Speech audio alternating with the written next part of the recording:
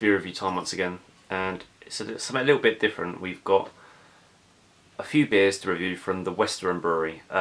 These have come around about because I did a review for beers.If and it was a review of their Hop Rocket beer, which was absolutely fantastic beer.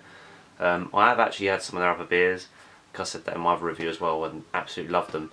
They reached out and said, you know, would I like to review some of their other beers, and they sent me a case of beers down, so we've got a few to review from them, and I'm really looking forward to it. But for this one, it's going to be, get that to focus on,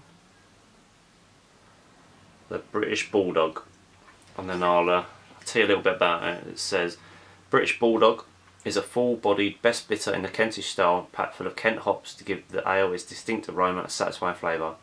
Recultured yeast from the original Black Eagle Brewery recreates the flavours of Western ales as they were enjoyed by Sir Winston Churchill. I'm going to crack into this.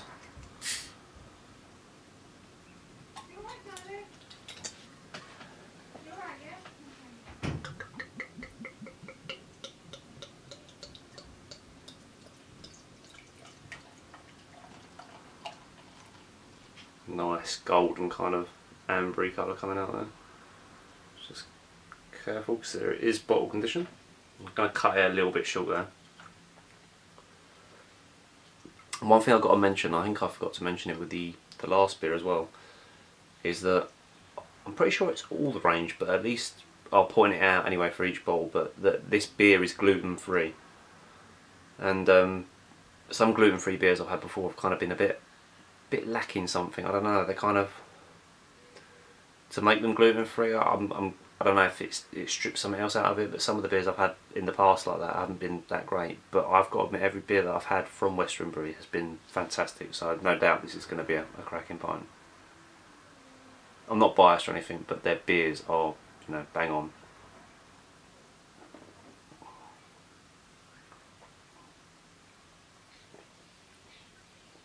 Oh, that's lovely. It's a Sunday afternoon stroke early-ish evening here, and that's a true kind of a Sunday afternoon bitter that you could kind of quaff and session all afternoon. 4.3%, nice big 500ml bottle, tastes absolutely fantastic. It's just everything you want.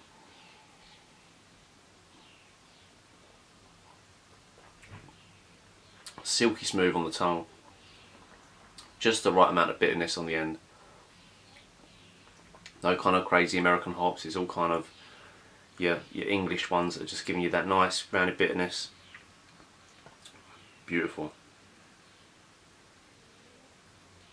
Right, I'm going to read a little bit more. It says on the bottom. It says, renowned for producing fine pale ales for nearly 300 years, the town of Westerham is where Sir Winston Churchill made his family home. For over 40 years Sir Winston enjoyed his country retreat and said a day away from Chartwell is a day wasted. Churchill's indomitable fighting spirit carried Great Britain through the darkest days of World War II and earned him the nickname British Bulldog by Joseph Stalin. And that's why, hence the beer name British Bulldog. Fantastic Kentish hops at their best in this.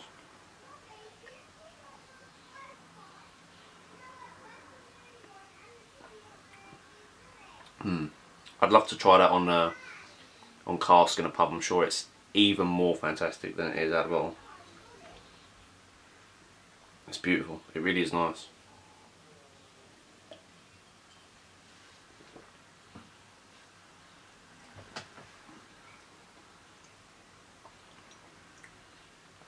Tiny, very tiny amount of little sweetness on the back end though, but not overly, it's just right. Much paler here than it looks on the camera, it's always the case. Looks, yeah, I'd say at least a couple of shades lighter in the flesh than it does on the camera there. Fantastic.